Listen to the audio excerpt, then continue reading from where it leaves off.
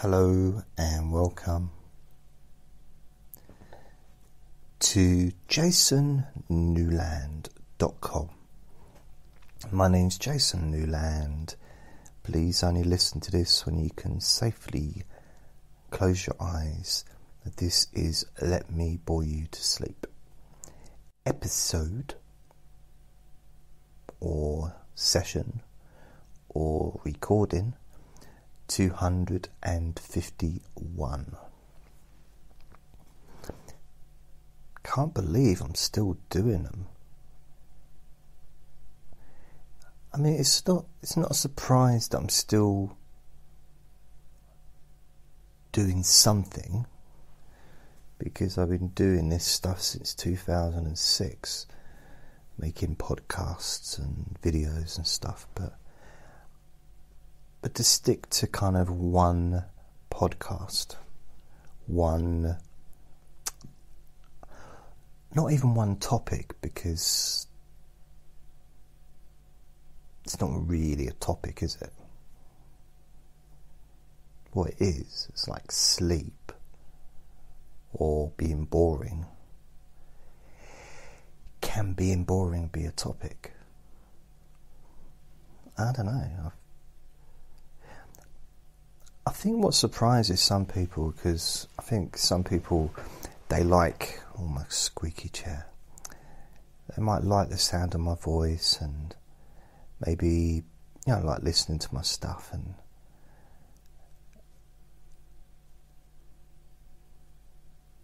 and perhaps want to contact me, but not realising that I really am this boring.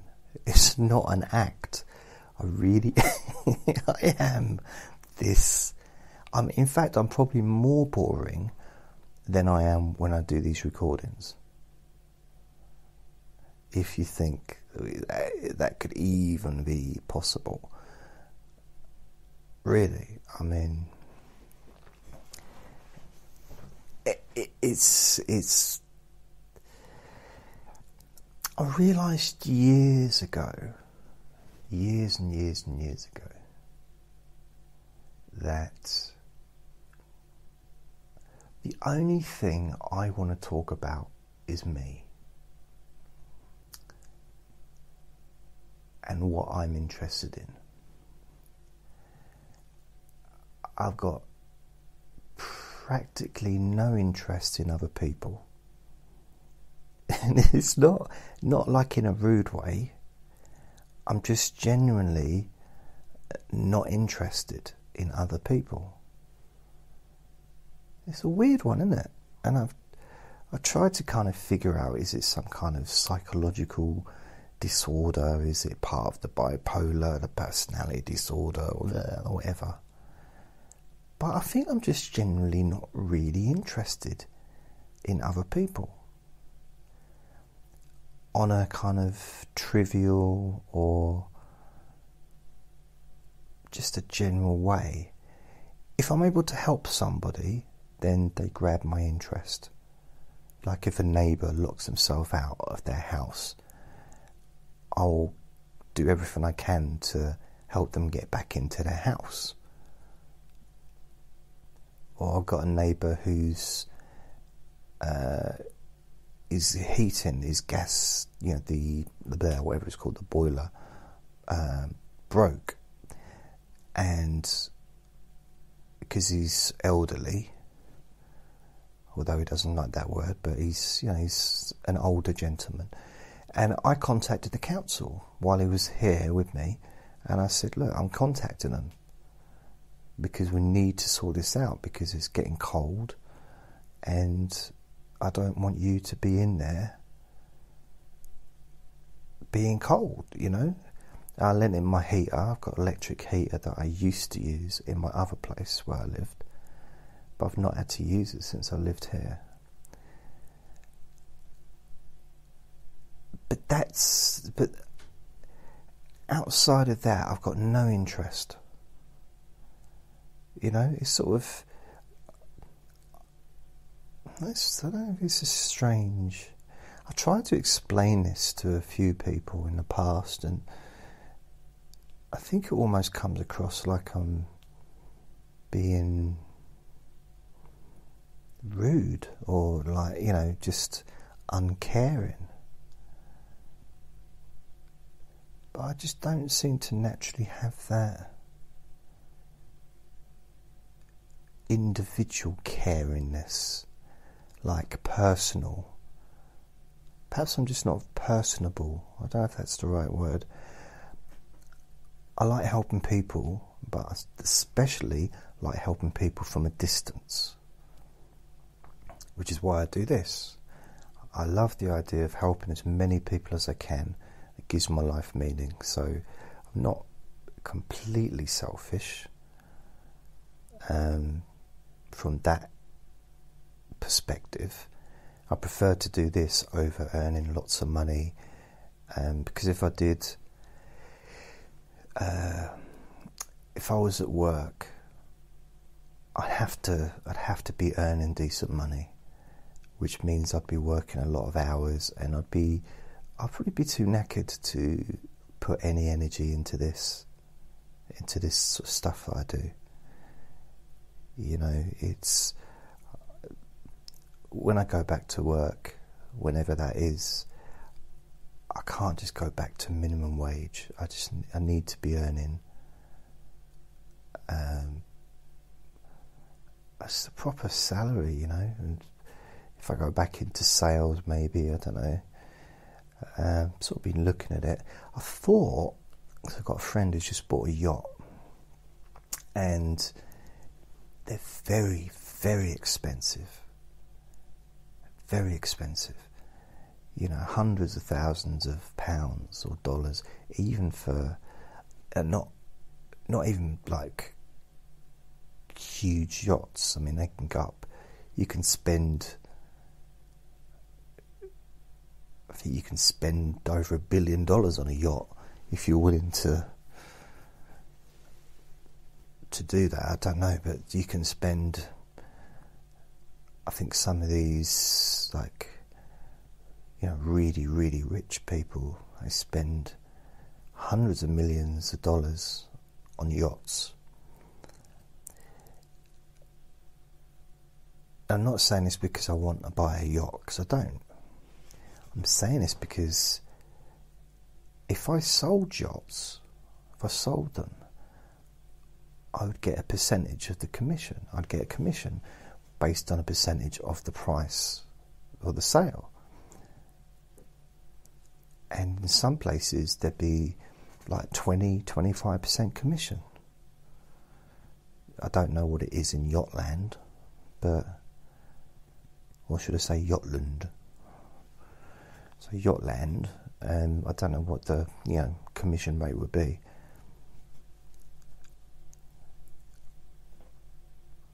But then I know nothing about yachts.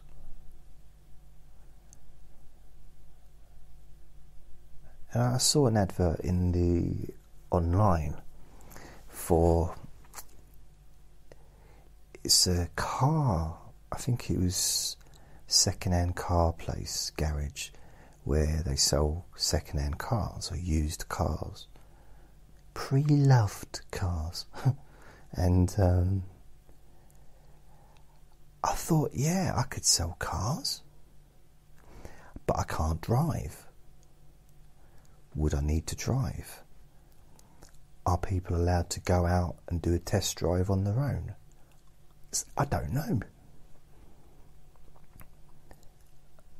But I think I could be quite good at that. Apart from the fact I've got zero interest in cars, I know nothing about them, but I'd learn.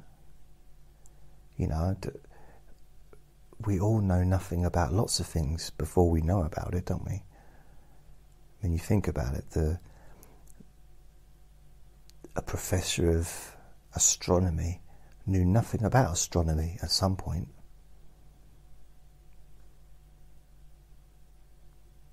The best violinist in the world couldn't play a single note at one point, couldn't read music at one point in their life.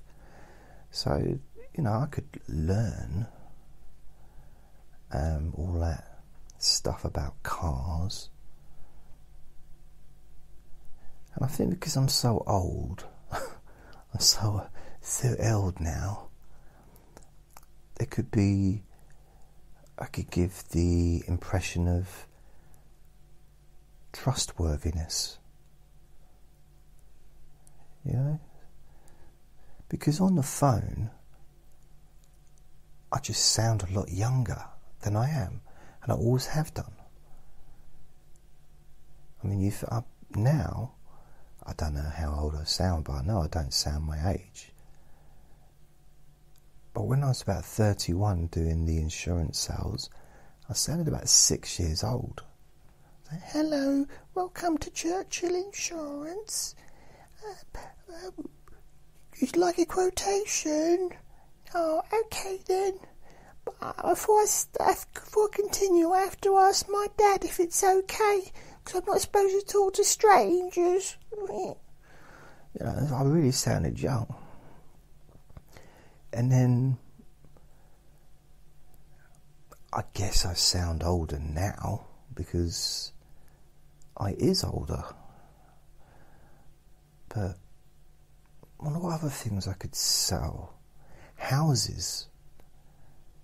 But then I don't want to sell, if I was going to go into selling houses, I don't want to just sell a house. I want to sell mansions. I want to sell multi-million pound houses where I'll be making, you know, $500,000 for each sale or something like that. That's what I want. That's not what I want, but that's what I would want if I was going to get paid. So I'll do something for free, but if I get paid for it, I want to get paid a lot. It's strange. What a paradox. Partly I think it's because it's been so long since I actually had any money, like, you know, an income of, yeah, it just, has it made me greedy? I don't know. I'm not a greedy person, I don't think.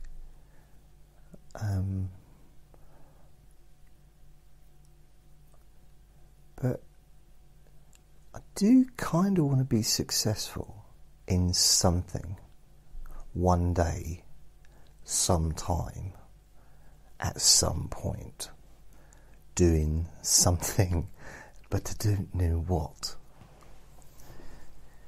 So in the meantime, I'm just going to plod along and make recordings.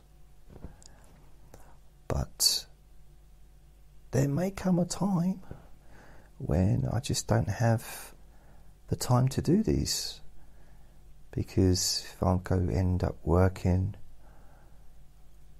I'll be getting home and I'm probably just going to watch telly, you know.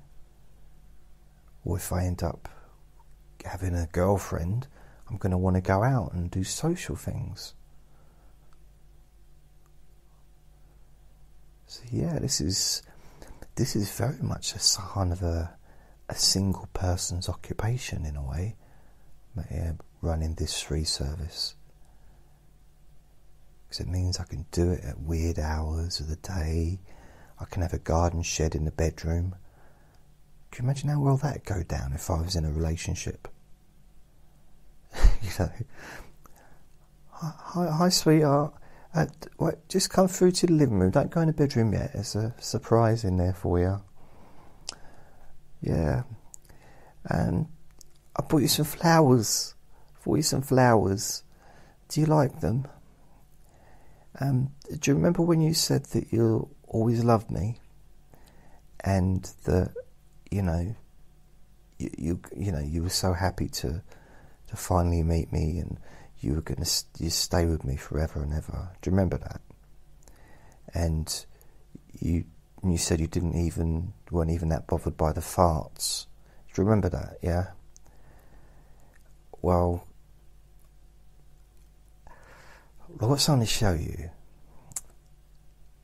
It's kind of a surprise. in a sense of you're really going to be surprised. And yeah, you might want to come into the kitchen first, and I'll just show you. I thought, you know, that space near the washing machine and the radiator that we don't really use, I thought that's a really good place to have a wardrobe. So I brought our wardrobe out of the bedroom, and it fitted just perfectly. It's really, really good. Yeah, it's nice, isn't it? And if you come into the bathroom, the bath is just the right size to fit the set of drawers. So it's really good. So whenever you need a bath, we just have to lift out the, take two of us. Just one of you, but I need help to get it out of the bath, and but it's really handy. If you think about it, you get in the bath, have your bath, you get out, you put the set of drawers back in the bath, when the water's out, obviously. Mind you, it is wood, so it will float, I'm guessing. And you dry yourself off, and you got a nice fresh pair of underpants there, or underwear, brassieres, whatever I feel like wearing is there. So that's really good. The wardrobe's in the kitchen, set of drawers in the bathroom. Are you with me so far? Yeah? Okay. Well, let me take you to the storage room. Or the storage room, there's where all the coats are, and all the things that we used to have on the hangers or on the wall. That's there. And let me take you up to the loft. That's now where the bed is. Oh, it's really good. We've made use of a lot of room. You think about it, we've thought about what should we do with the loft. It's sorted. This is now where the bed goes. We can sleep up here. It's lovely. And when you think about it, really, you always like the idea of underfloor heating. Well, now we have got that, because the heating will be on underneath the loft. It'll be our own underfloor heating. Now that's a fact. Now for the surprise. Let me take you into the bedroom. Close your eyes.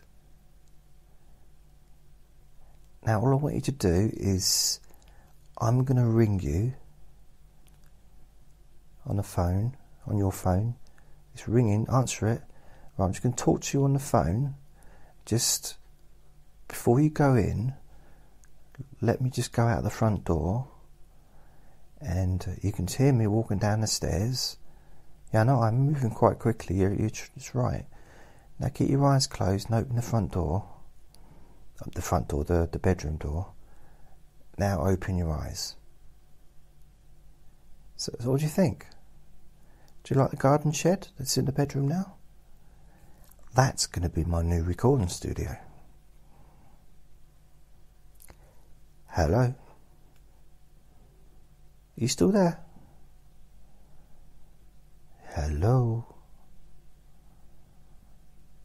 Hello? No, you hang up first. No, you hang up first. Hello? Are you there? Oh. That's strange. Must be the signal. Yeah, that might not work. So, kind of maybe have to stay. I don't know. See, my biggest obstacle with having a relationship, apart from me, myself, is for me kind of in the past has been the crappy rooms that I've lived in. I've lived in some really rotten rooms, really bad places where I didn't really feel that I could have anyone there, or places that were mouldy or just not very nice. They've not all been horrible, but they've predominantly not been great. So now I've got a flat, that's a big tick, that's a good thing. But then I've got this little creature running around who likes to let off the odd whiff, the odd smell, the odd the real, and he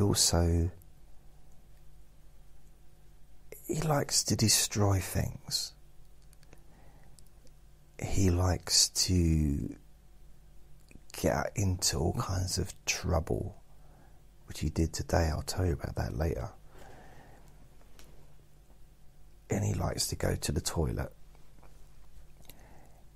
usually in the right place, but sometimes he doesn't care.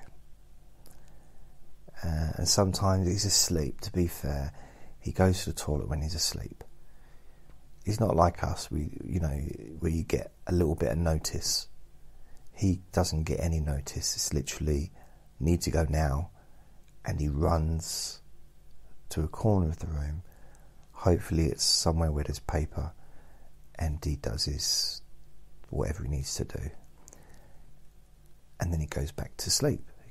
Runs back to his bag or wherever he's sleeping, and he's fast asleep. So he doesn't actually wake up. And the reason I know this is because sometimes I'll pick him up when he's been to the toilet, only when he's done a wee. He's done a little bit of a wee, that's it. And I'll pick him up and I'll put him on my lap and I'll cuddle him. And he'll be fast asleep. And then a few minutes later, he'll wake up and I'll make him jump. He's suddenly like, "Who the hell are you? How did I get here?" He's up really, because he was asleep. Got no recollection.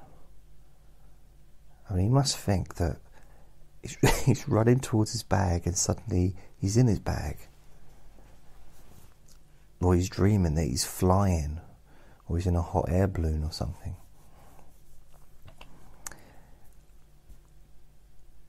So that's something that I think, it's not everybody's favourite thing, because he's a handful. It's untrainable. I really tried. I mean, I suppose he's trainable in a sense if he doesn't bite me, doesn't bite people, and that is his instinct to bite, but he doesn't. So he does know a few words like gentle,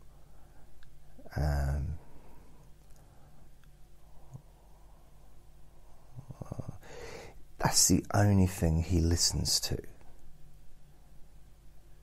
He knows other words like stop, no,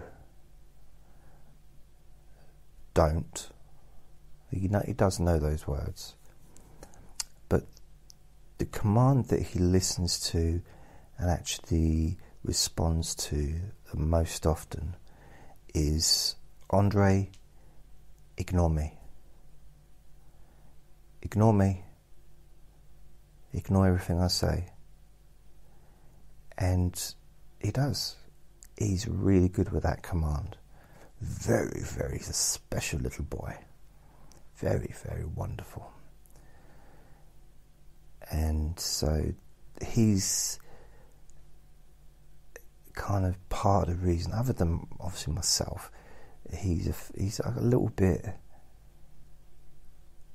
kind of dubious about having someone in my home, because at the moment it's really messy. That's partly because I've been doing some decorating and been doing some like home improvements and things like that.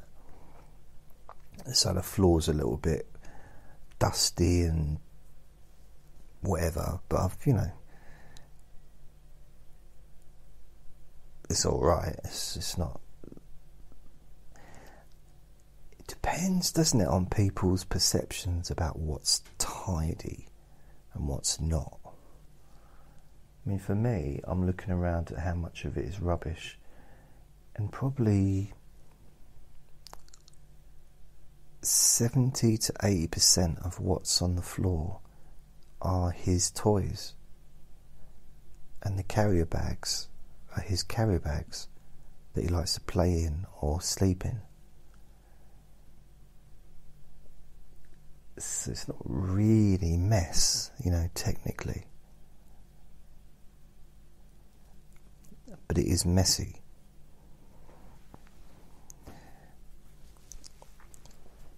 And then, what's the other thing that... So Andre's one of those reasons. The other reason that kind of I haven't got involved really, well, haven't, like, not really, sort of for years, is lack of money. It's expensive to have a relationship. You know, I don't mean thousands of pounds I need every week, but I suppose I'm a little bit old-fashioned. I can be. I don't mean. There's different ways you can take that, isn't it? Old-fashioned depends how far back you go. But I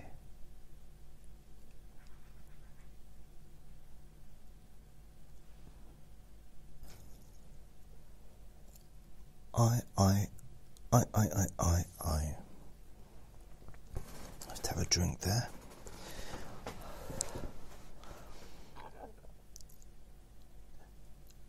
I like to, and I know that some people class it as a bit sexy, but I like to pay for stuff. I like, you know, if I go out on a date, it's been a heck of a long time. The last time I recall actually going out on an actual... I suppose the last time I went out on a date would be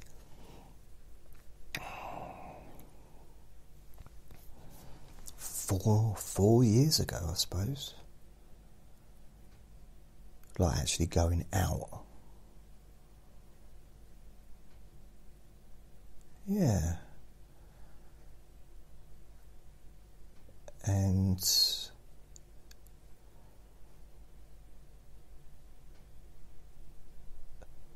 to be fair, I don't even think I paid for that. So the last time I went out and paid for the meal would have been 2012. Beginning of 2012. I dated a lady from, I don't know, somewhere. Should have asked her, shouldn't I? Wonder what her name was. What is it? Not Poland, not Bulgaria. Eastern European country. She was from Transylvania. And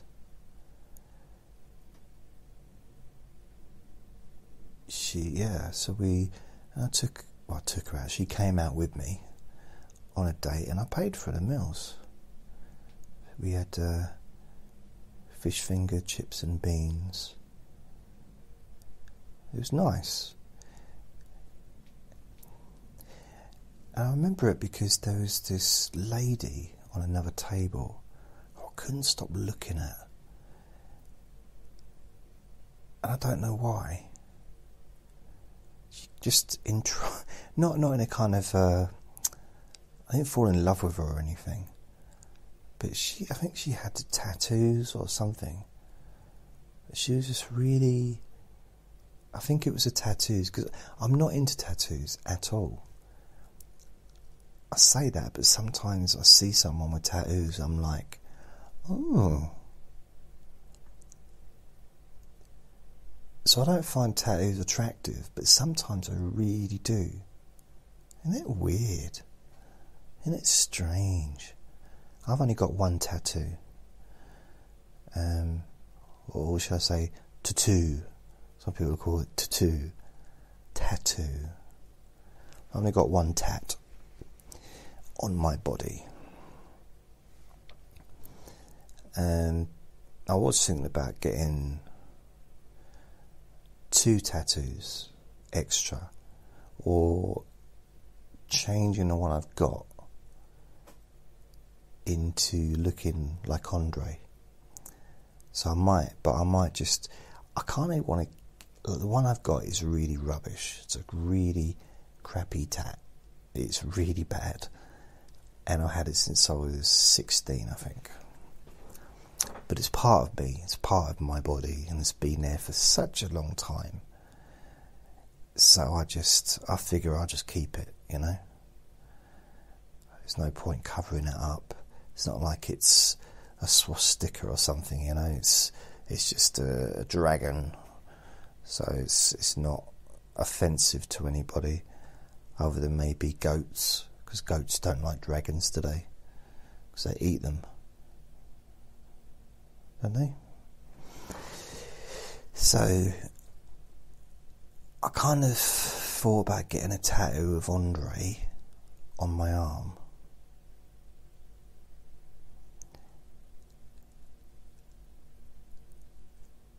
And maybe a tattoo of something kind of dedicated to my nan as well. But I'm not really a tattoo person. I don't know.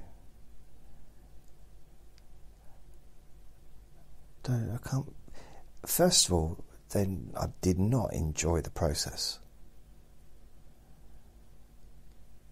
So that, you know, I don't, you know, oh no. So it's like, why put myself through that? So I probably won't. Mind you, the tattooist, he'll be stuck there with me for like an hour. I can talk to him and bore him or her. Yeah, for a whole hour. I can talk about myself for an hour. Oh, what bliss. And they won't be able, it's like a captive audience. They won't be able to press the off button, the pause button. I suppose the only thing at the end I'll say, I'll tell you what, next time you come, we'll give you a free tongue tattoo. Just to keep me quiet. Wonder what you'd have on your tongue. If you could have a tattoo on your tongue, what would it be? What would it say? I wonder. That's something to think about, isn't it? Just the idea of having a prick in your mouth for that long. Because tattoos, they're not quick, are they? So having that prick going in and out of your mouth, in and out of your tongue, with the ink, pushing the ink in, doesn't appeal to me. I was going to say, I've got a sensitive tongue. I think everybody probably has, haven't they? You know, I don't think there's that many people walking around saying, I can't feel nothing on my tongue, like rubbing stinging nettles over it. Nothing, see? Yeah, totally calloused. Yeah. That'd be weird. So what other things would I... Yeah, this is an old song by Cliffy Richard called Bachelor Boy. And I think that's going to be me, you know. I think I'm going to be a bachelor.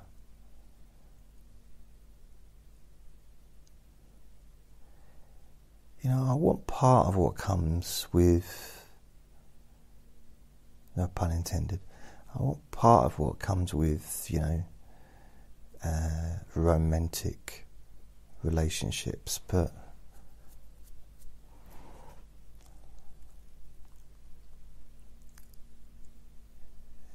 I don't know. I don't know. I had a friend tell me years ago, he said, if you don't, you got to get with someone, otherwise when you get older you'll be so lonely. Oh, when you get into your 40s, like, really, I'm not lonely. I'm really not. I don't know. I don't really get lonely. You know, when people say, you wouldn't like to. Some people don't like being on their own for like more than 10 minutes. It's like, what are you, a puppy? Are you a little dog, a little puppy? You know, got no concept of time. Oh no, they've gone forever. No, I don't really have that. I think maybe it's just the way I've grown up. I mean, I had 3 brothers, so I know it's not like a huge family, but it's still, 1, 2, 3, 4, 5, still 6 people, plus the step grandmother being around quite a lot, and my grandparents being around, and cousins, and so it's, I didn't get a lot of time to myself growing up.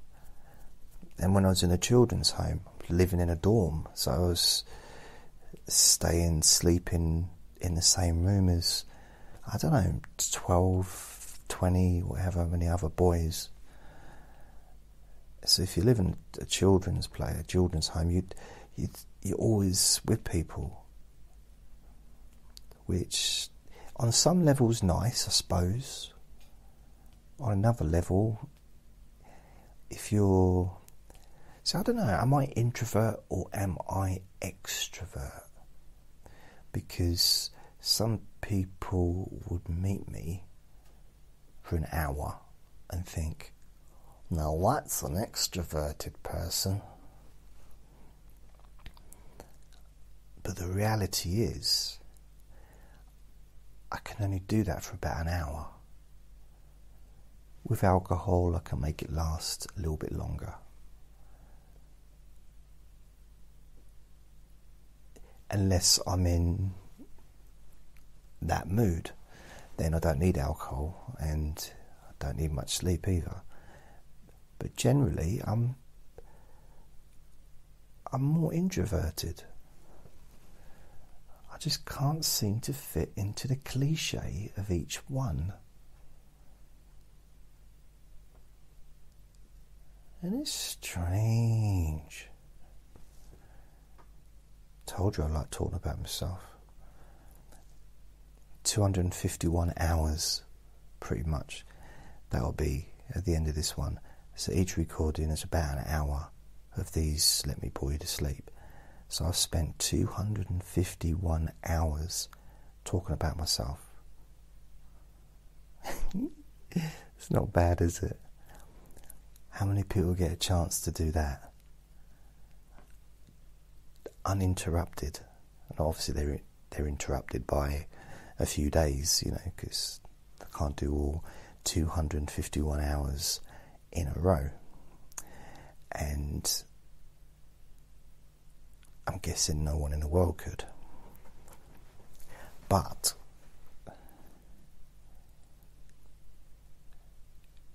each hour is uninterrupted. And that's kind of what I would like out of a relationship, just to be able to... See, I don't want a conversation, I want a monologue. I just want to talk about myself.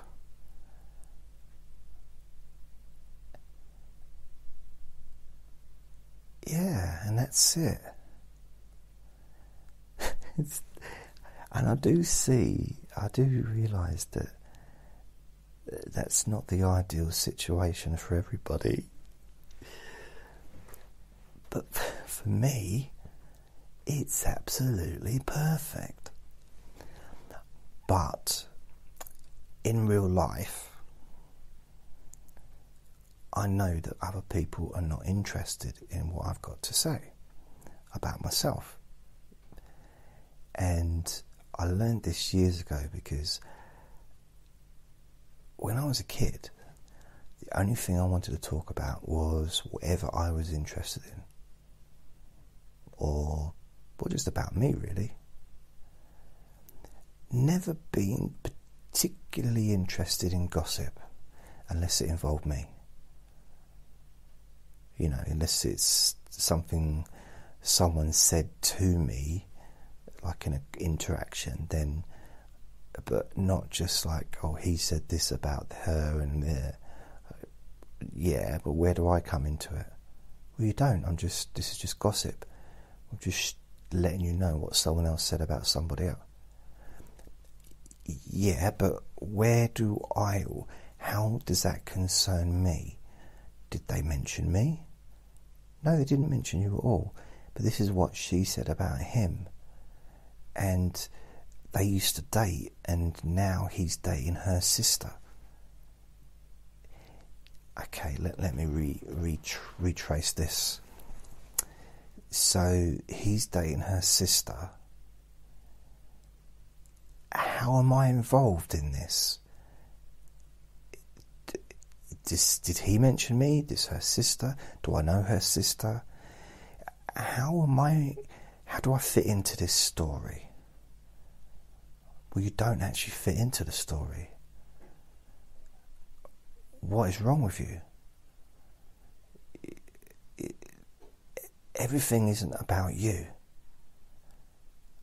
That's where people make mistakes. It's not all about you. No, it is all about me. And it's all about you. Your life is all about you. My life is all about me. We are the stars of our lives.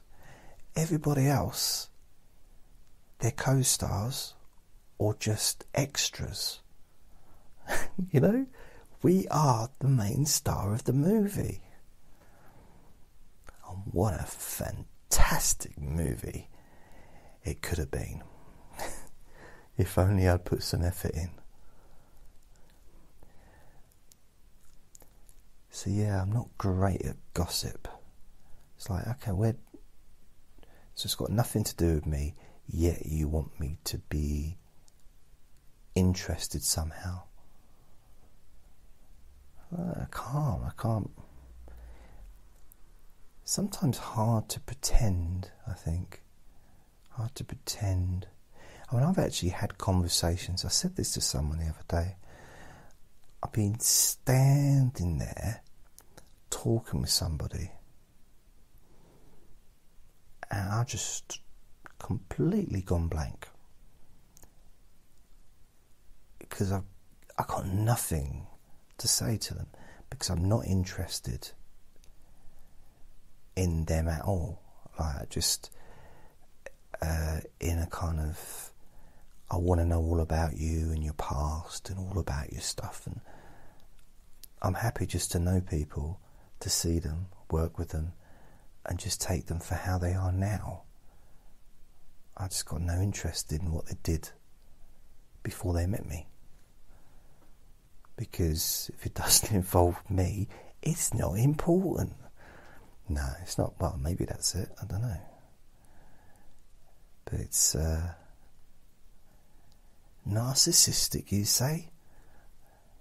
Okay, if you're going to use words like that, spell it. Go on. I never use words I can't spell. That's why I'm very limited. That's why I don't use the word vocabulary, because I can't spell it. Preposterous. See, still can't say that word. I've been trying all week to say preposterous. Can't say it. I can say prosperous. I can say pros.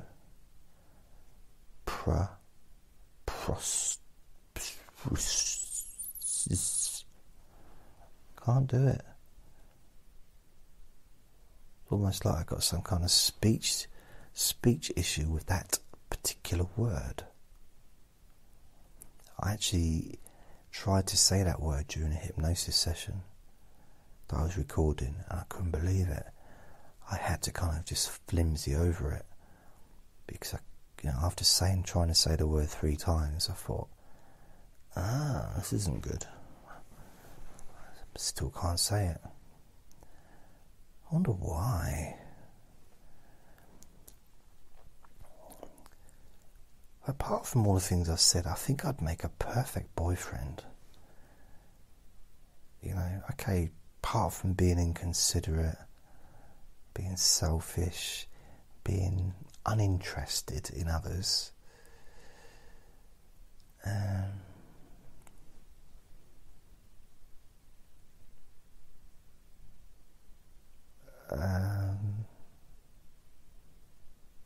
I'll make you laugh.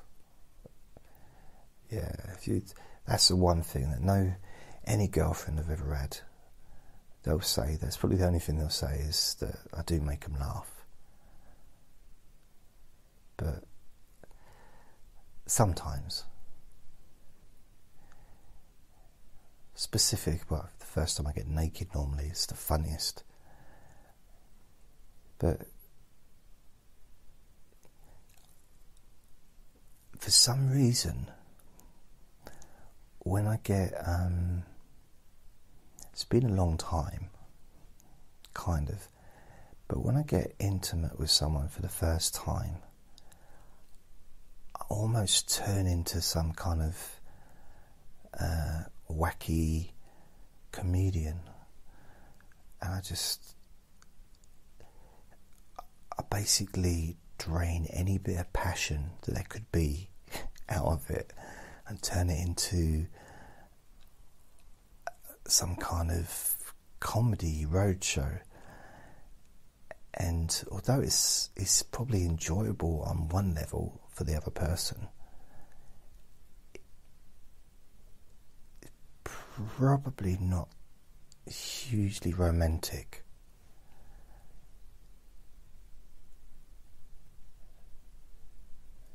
So it's not always the best time to make jokes, actually. And I'm not going to tell you some of the things I've said in the past, but sometimes I've said inappropriate things as a joke, thinking I was going to make them laugh, and let's just say backfired. Yeah. And I had to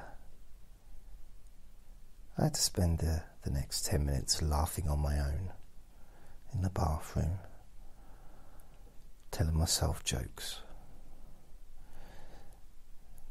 So it's been a while. Not since I've done that, but it's been a while. So yeah, I think I might be destined to, I don't know,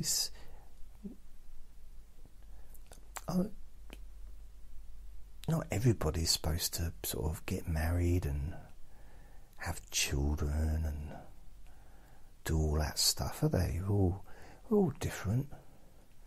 Some people are destined to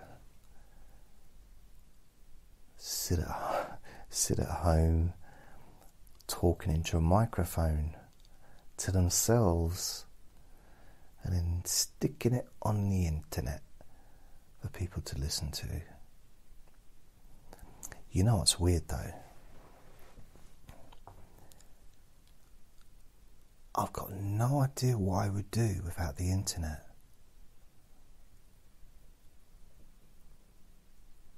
Because if I'd have been doing this, let's say there was no internet, I could have made recordings. I could have made, CDs of myself, DVDs, videos, whatever.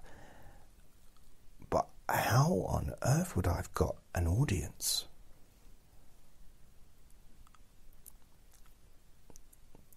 Especially as it's free. So that would have cost me so much money putting adverts in papers to offer a free service, which would be impossible. Just wouldn't be practical. And even if I charged,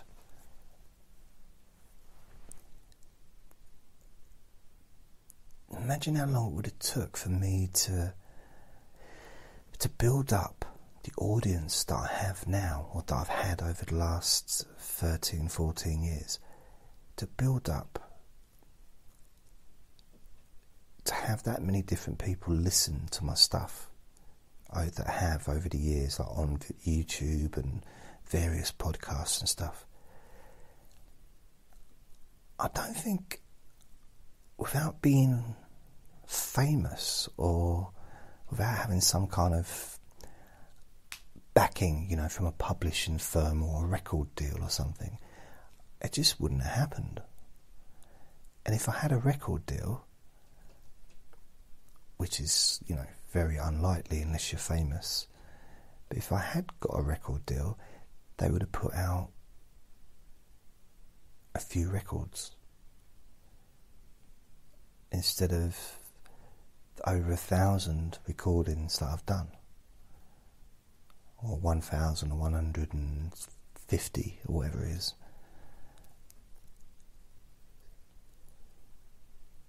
So I'd kind of just be, I'd have been limited. I'd have been limited by my own success. I'd have been rich. Well, I wouldn't be, it depends if it was successful, of course, but the internet opened up. I know it's technically the internet's kind of causing problems in, you know, real life businesses, you know, but for people like me, it's amazing what people like you who are listening to this is. It just opens up a world that wouldn't have been there before.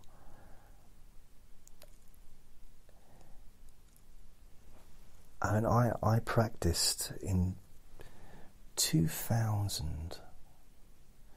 Yeah, 2000. I practiced and made a little recording on a.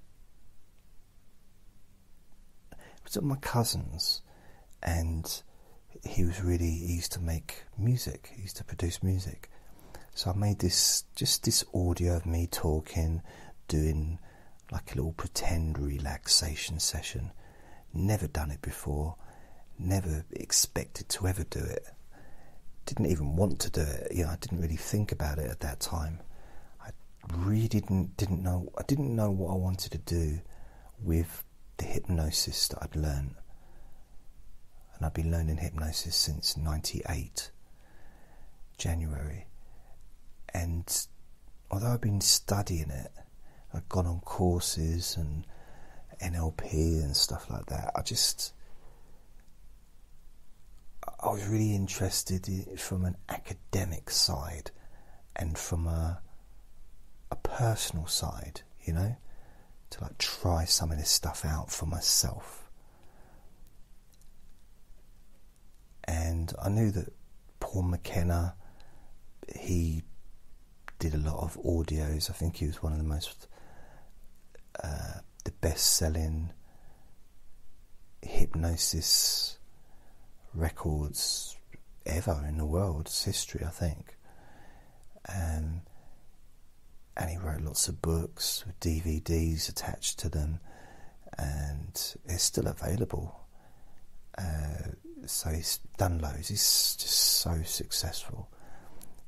I mean, I don't know in America, what level of success the top hypnotist in America has, but Paul McKenna's worldwide. So as far as I'm aware, he's a top hypnotist in the world. But there's going to be other, like, I mean, as far as fame goes, it's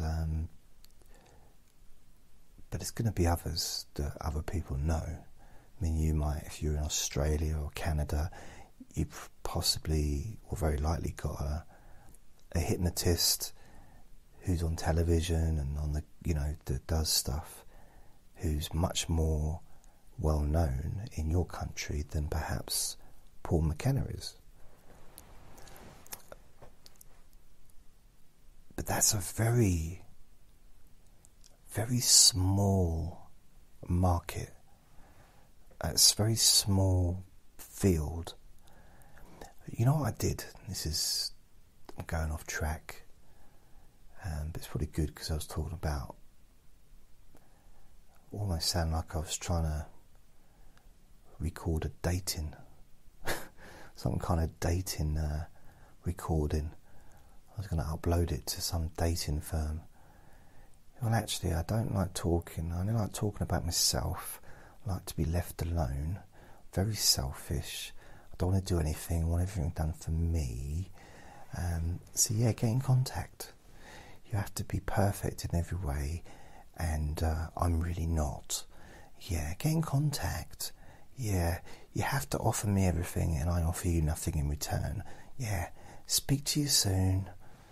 So yeah, that's Paul McKenna.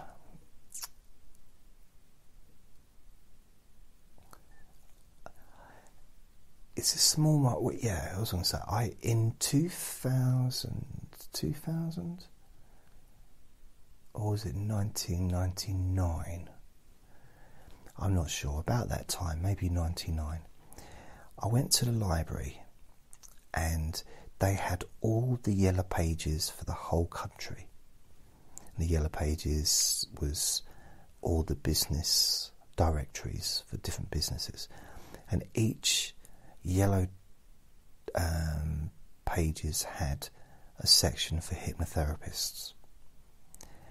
Now I can't believe it. It took me quite a long time to do it, but I spent a long time, quite a bit of money as well actually, in the library, and I photocopied every single yellow pages, like, you know, the section where the hypnotherapists were, for the whole country for that year, you know, or maybe the previous year, wherever they were, like 98 to 99, whatever it was.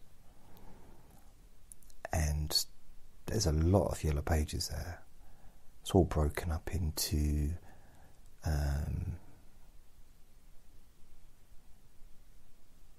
what is it?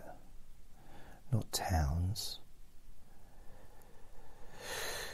but areas like Essex and Suffolk and Norfolk and London and, you know, so there's lots of different areas, counties, that's it, counties.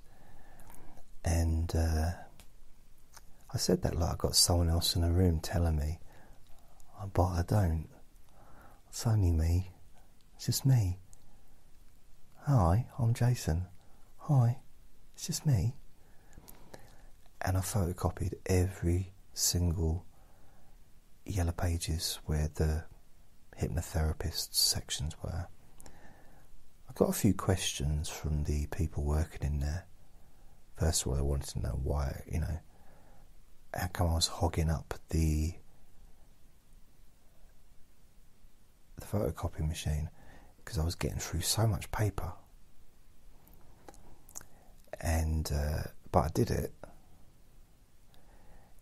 And at that time, because I added them all up, because it was a big old thing, there was about 5,000 hypnotherapists listed in the yellow pages in UK.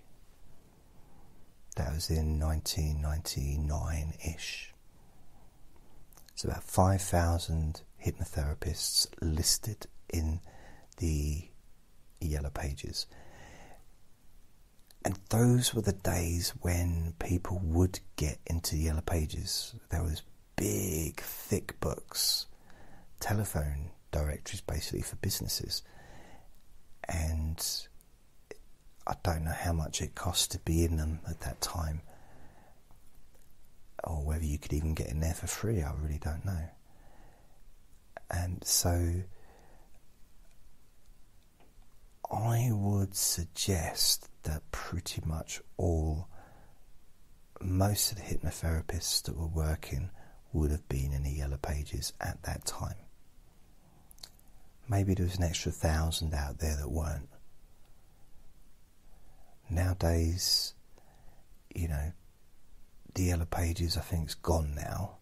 You got Yell.com, which was the internet version of the Yellow Pages. I think the Yellow Pages might be around, but I don't know where it is. And they charge, they don't charge you to be on Yell.com just to be listed, but it will just literally be your name. That'll kind of be it, maybe a telephone number. But if you actually want an advert, I think they charge for that. Well, they do charge for that. And it's because they charge and it's not cheap. Less hypnotherapists are on Yell.com than they used to be in the Yellow Pages, because there's lots of websites that have listings of hypnotherapists, and I've been on all of them. Not been on, well, actually I have been on all of them as well. I've paid for some, got on some for free in the past, and I know this area very well, and there's a lot more hypnotherapists now than there used to be. You know, I'd say there's got to be at least 20,000 out there. At least 20,000. Which still isn't a lot, when you consider there's estimated 63 million people in the UK of England. So 20,000 is a very tiny percentage of that 63 million.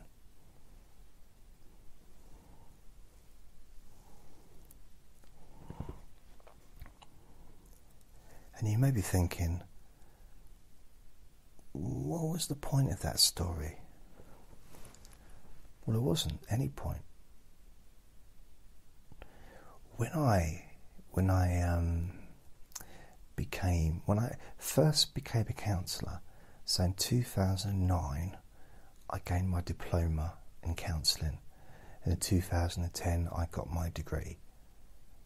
So I was qualified so it was like a double course in a sense. The first 2 years gave me a diploma, which allowed me to, you know, because it gave me 120 points, which is a diploma. That allowed me to be a counsellor. And the next 120 points gave me the BA Honours. Is it BA or MS? MA? Yeah, BA. Or is it BSc? No, I don't know. BA, I think. And I actually had the Yellow Pages person came to my house and sold me a package. It wasn't actually a package on the table. It wasn't it looks like sherbet, but I hope it don't taste like sherbet. It wasn't a package. It wasn't, you know, like a Christmas present or anything. He didn't put his package on the table. You know, it wasn't anything weird like that. Basically, he said, here's what we do. Here's what we do. If you have your advert on Yell.com or in the Yellow Pages, then we put it on Yell.com for free. For free. I said, oh, okay. And this is the advert for counselling, but I think I also put down hypnotherapy as well, because of the hypnosis stuff that I do. And I said, okay, so how much will that be then? he said, on Yale.com for free. I said, yeah, how much will it cost? It's free. I said, no, okay, so the whole thing's free, is it? He said, no. I said, how much is it then? He said, £739 for the year, that's all. £739. And he told me that I was going to get so much business. So many people are going to be seeing my advert. I'll be inundated by phone calls non-stop. You have to get yourself a receptionist. You'll be so busy. You'll have to clone yourself in order to see more clients. I was like, you'll be so busy. Free. Stop, you sold it now. And I think the whole time I was on the Yellow Pages, I didn't renew it after the first year, because I think I had possibly 3 inquiries. So how much does that work out each inquiry? £739. 1, 2, 4, 6. About £240 each inquiry, something like that. Mind you, at least the getting on the internet was free, so that was all right. But it turned out I could be on the internet for free anyway. So that was it was a learning experience. Well, it should have been a learning experience, but I don't really know what I learned. Been trying to rack my brain. That's really weird, you know. I actually was a qualified counsellor over 10 years ago. I think it was about June 2009. Can you believe that? I've been a qualified counsellor for 10 years. It's like, wow. I've not been practising for 9, but I did. I practised for a few years.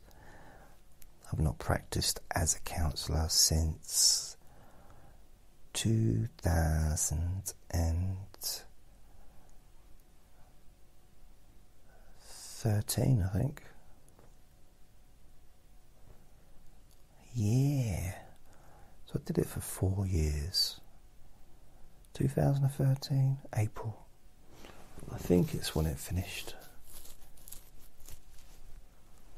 It was all going really well. The beginning of 2011, I was suddenly getting lots of work, but it was through a charity, and they were paying £25 an hour, and I was self-employed, but they gave me, I think I had something like 16 hours a week, guaranteed. Well, not guaranteed, but I had 16 slots, and when the client finished, I sometimes had to wait a week or two for that slot to be filled, but it was pretty much full for, you know, most of those slots for the whole time. Plus I had another counselling job, which was self-employed again, so I'd have sort of money coming in as well for another charity. So I was doing about 4 hours a week there, 5 hours, something like that, maybe 6 even. and then I was doing a few hours private. And then it all went a bit willy up. So yeah, and the main one went down to about 4 hours a week, from 16 to 4. It's like, what? So yeah, isn't it weird? Weird.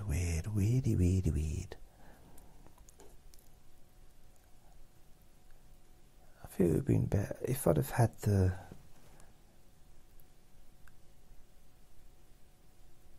I do sometimes think that I would have been a bit better off if I'd gone to university and studied something I could use, you know, maybe sort of some kind of IT,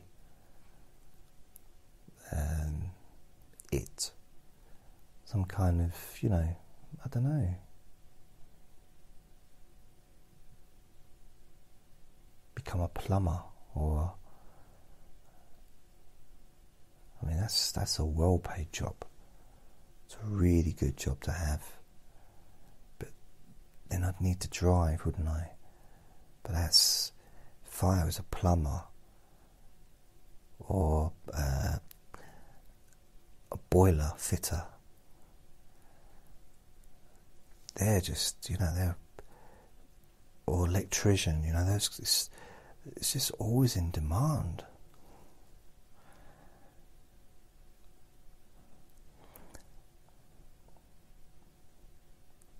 Don't know if I'd want to be on call all the time though. Not sure. I don't know. Right, I still had so much to tell you, but I'm going to go and I'll tell you tomorrow or whenever I do a next one, because I've missed stuff that I wanted to tell you. It involved my television, it involved Andre getting his tail caught in the door, but that's okay, we've sorted that out. I've now sorted the doors, so I've got these lock and a chain. You know the chain that you have on your door with a lock, you know, and you can open the door up and you can say, who is it? And you can say, no, I don't like you, and you can close the door. Well, I got one of those, but it's on the wall attached to the back of the door on both the living room and the bedroom, so the door can't close on its own without me unchaining it. It just means that he can't get locked in the door. Also, he can't get his tail caught. He got his tail caught into the, you know, the what is it? The bit where the door is hinged to the door frame. That side, the door closed on his tail, and he couldn't get out. He was like, and I thought, wow, 4 years I've had him, and he's never done that. I mean, I've never known him to do that. Mind you, that could explain why he has very little hair on his tail. Perhaps he's always doing it. But I decided never again. It's not going to happen again. So I did. I got me drill out. I got me screwdriver out. And these two chains I had on my other door. My old door. And I got a brand new door yesterday. Yeah, brand new door. And it's one of those ones that it's proper secure. It's got about 6 locks on the inside. It's practically unbreakable. So it's like, okay, I don't need that chain on it. Plus it comes with a chain anyway. So I thought, it's fine. So I put these chains on both the living room door, behind it, and on a wall, and attaches to the door, and one in the bedroom. So Andre can no longer close the door. So he's never going to get his tail caught ever again in the door hinge area. So I thought I'd I thought I'd ferret-proof this flat. I'm constantly, looking around, making sure that it's safe for him, making sure that it's safe for me. I mean, today I left the table too close to the chair, came in, it knocked loads of stuff onto the floor, plates, that were on the table. He climbed all over the laptop, opened up pages I didn't even know were still stored, which is weird. And it's like, he can't help himself.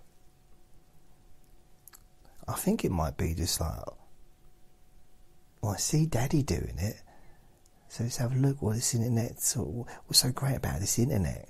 I see him looking at it, and he's like tapping away. Who knows? He might be emailing his friends. He might be on Facebook. Who knows? So,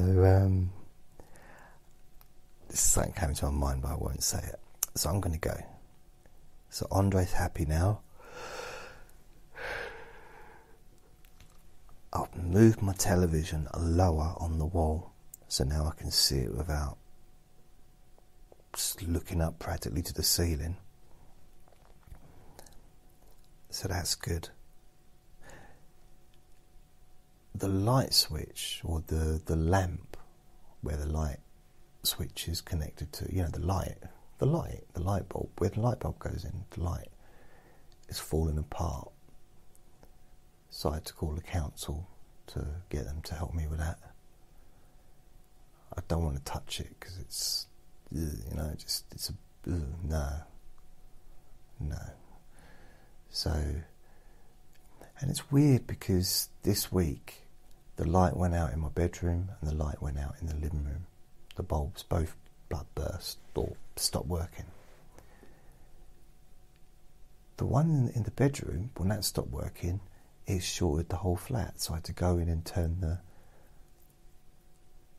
start it all up. So the power box, it sort of cut off all electricity. So I'm thinking there's got to be something wrong here, because it's just a light bulb. What's going on?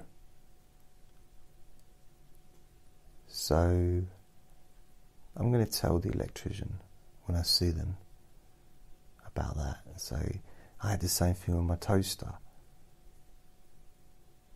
Every time not every time, obviously I would never have used it, because I did use it, but it got to the stage where I just tried to turn it on and it short out the whole flat.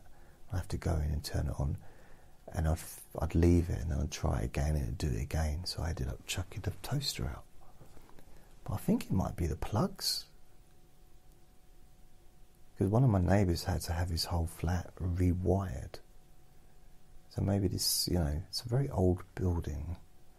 This is like, I think, late 40s, maybe 50s, this was built. So it's fairly...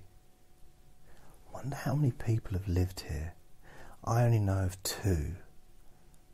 The last two neighbours, because one of my neighbours has been there about 25 years, or since about 1989 or something, I don't know. And he told me about two of the neighbours. But I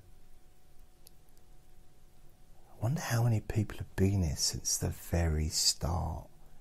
Like someone that moved in here when it was a new build, when it was just like all new.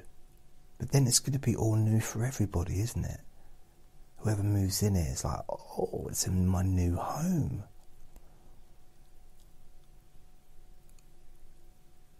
And I keep trying to get back to that feeling of gratitude, of having somewhere to live that is for life, It's a council flat, it's mine for as long as I want it. And I don't always have that feeling of gratitude. I try and get hold of it, I try and embrace it and caress it and kiss it, like I want that feeling. to feel grateful, to feel appreciative of what I have, how lucky I am to have this place, and how long I waited for it to eventually have a place that I can call home. And yeah, I don't own it. I could buy it. Well, I can't buy it because I've got no money, but I could. I get it. I could buy it at a big discount, probably 40% discount. I could probably to purchase the place, but it's my home, and Andre's, me and Andre's home, and I've been trying to get in touch with that side of things, the positivity, but not fake positivity, but real positivity, feeling grateful for real things, something that really is good, something that really is something to be grateful for, whether it's good health, whether it's, even things like having an appetite is a great thing. Maybe not if you're like £500, but even then, having an appetite is it's a sign of health. Obviously, too much of an appetite is like anything, isn't it? It's just I have an appetite sometimes, but I don't eat much.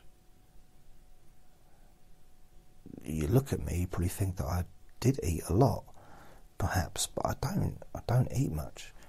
I have small meals. I eat 14 times a day, but I have very small, very tiny meals. No, I don't. I just don't eat much. I never have really been a big eater.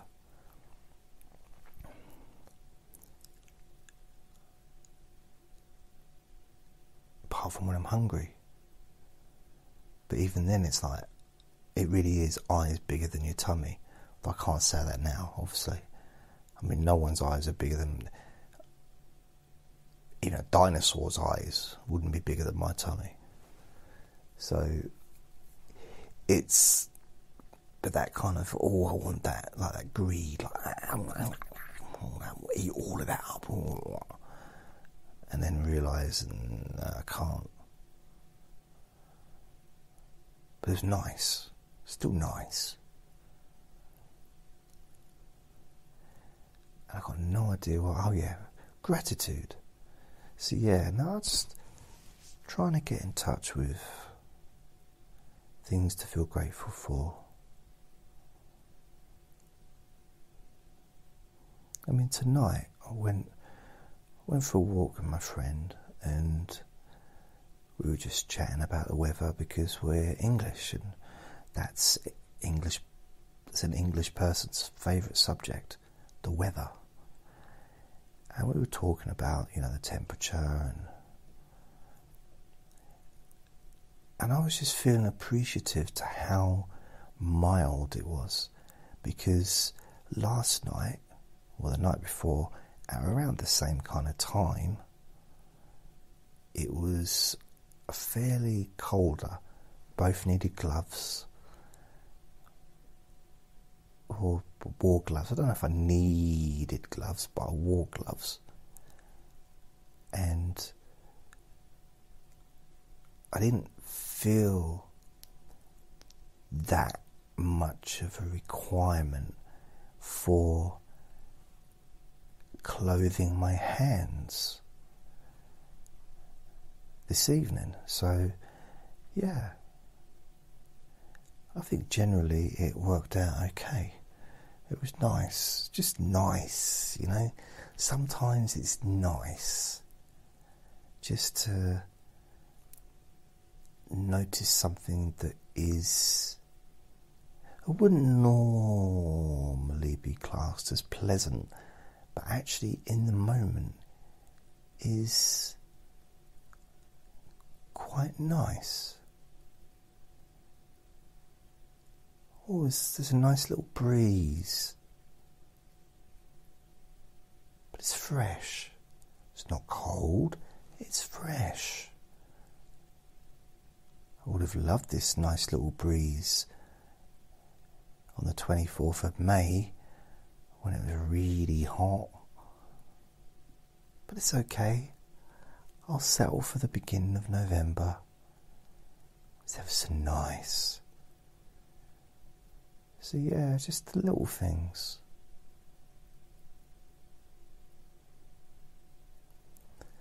So anyway, I've talked for much longer than I normally do. Nearly an hour and a half, in fact. So I'm going to go. And I wish you all happiness. Remember to be kind to yourself, because you deserve to be happy. Lots of love. Speak soon.